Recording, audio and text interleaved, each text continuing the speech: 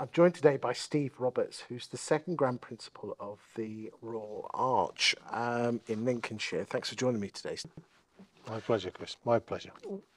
Why do you think some lodges are more successful than others in encouraging Master Masons into the Royal Arch? Talk to me.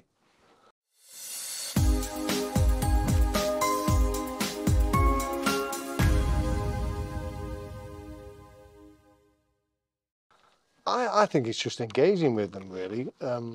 When I first joined, you have to be a Master Mason for at least a month before you can join chapter. And when I joined, I think I was quite lucky, really, because I joined 2 months after I was raised as a Master Mason. And it was purely, I suppose, down to my proposal at the time. We didn't have mentors then, mid-90s. And he was a really good close family friend, a work colleague of my wife, so I'd known Les for years, and he just encouraged me, that it was an obvious step to take.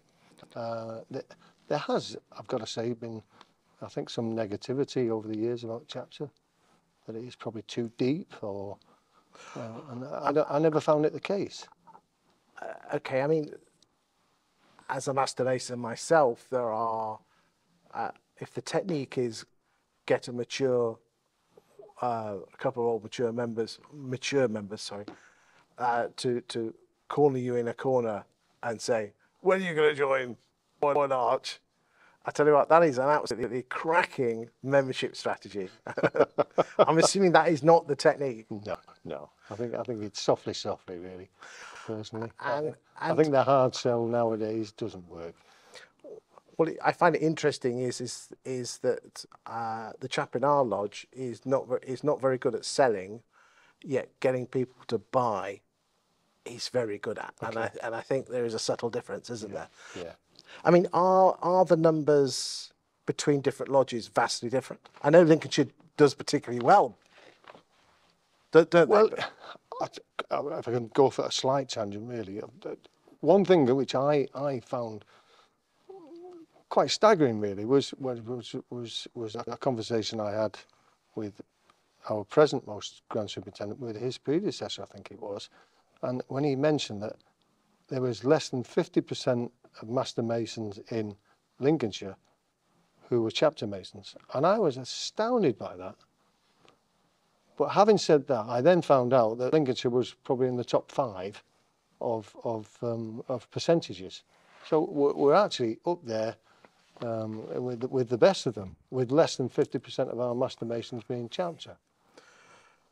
Coming back to the original question, though, what do certain lodges do differently that make them more successful? Because you're not telling me that everyone's stuck on 50%. No, there are some. I know of several provinces which are down to 20%. No. I'm talking more. Sorry. No, it's all right.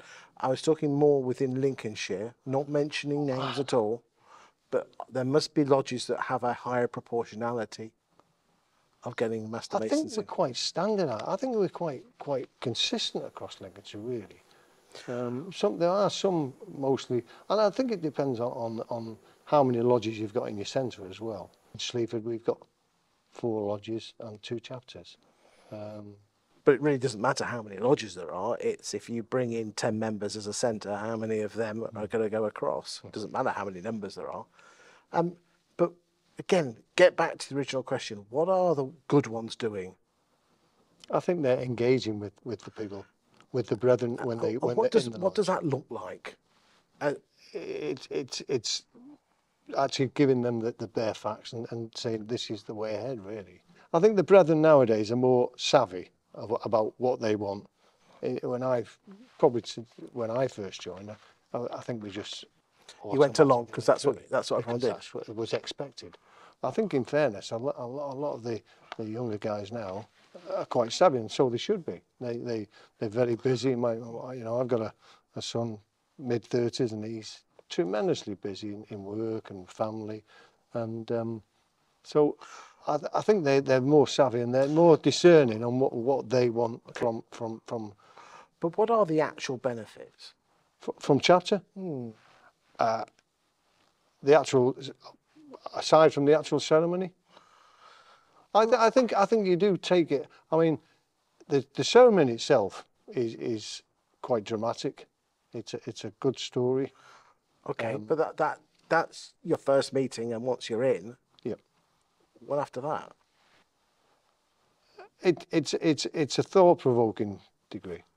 It does tend to provoke more thought. I mean, craft. I always thought craft.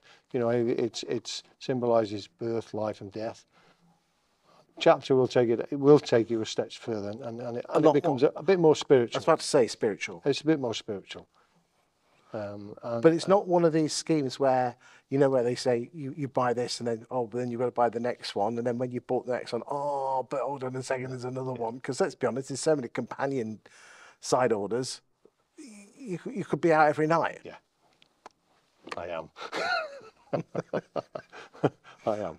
No, I think it is. And I think the great thing about chapters now is when I first joined, you couldn't actually go through the chair in chapter unless you'd been through the chair in craft.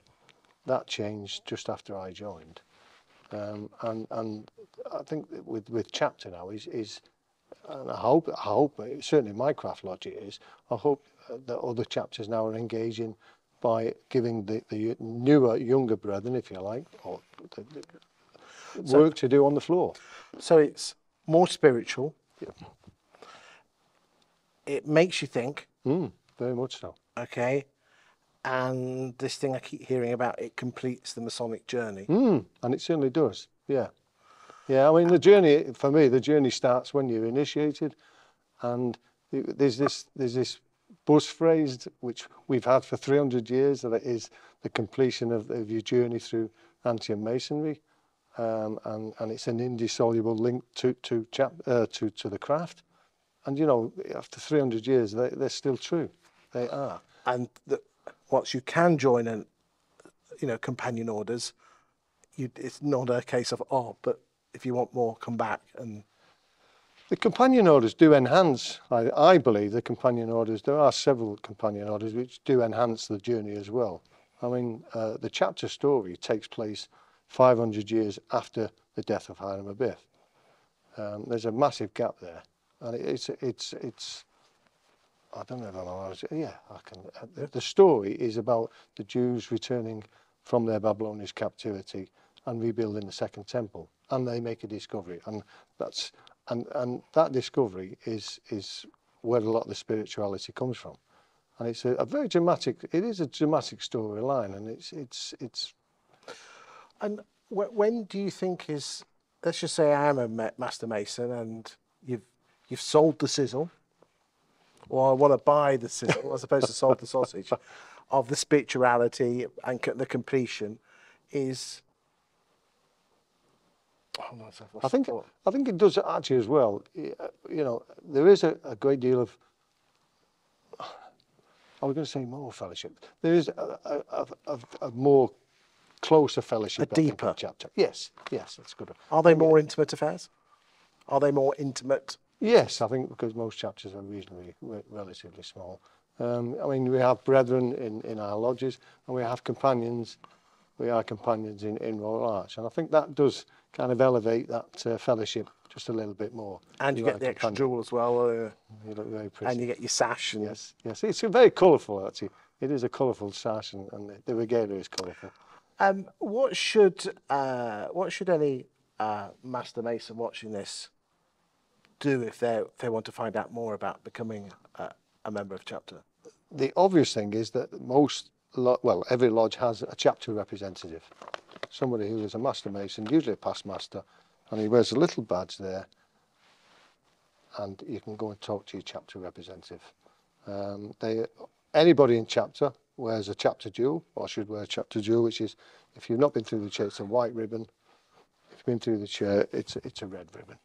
And any one of those would point you in the direction, or point you in the direction of the chapter representative, who would then be able to give you more detail about. And if a centre has more than 2 chapters, or more than one, sorry? I think that's down to preference, really. What, I mean, we got. I'm in Shire Lodge, and we have Shire chapter, but I was taken into Hope chapter. which is affiliated originally to St. Botolph's. So I think it's just a case of you propose. In my case, it was my proposer was already a member of Hope, so he took me in there.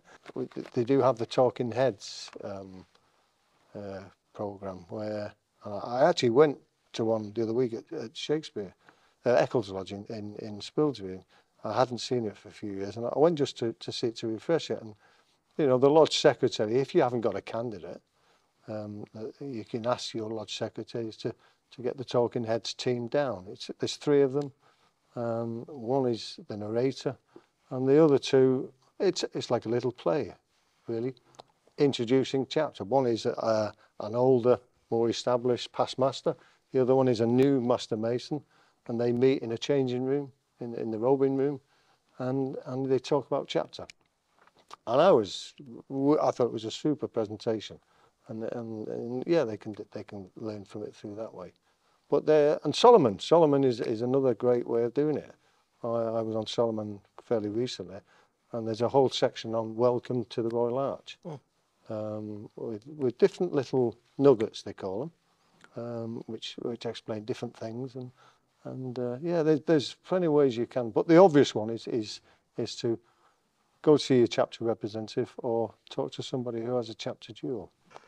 Steve, thank you for your time today. It's been really insightful. Yeah. And I hope everyone watching it has also found it useful as well. Well, I'm looking forward to my new appointment. It's May 2023. yeah, Should be good. Yeah, I'm looking forward to that.